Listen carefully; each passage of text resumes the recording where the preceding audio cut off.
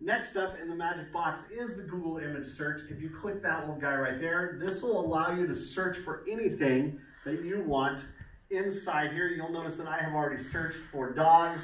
It'll pull up dog pictures. It could be ancient Egypt, it could be ancient Rome, it could be if you're studying biomes.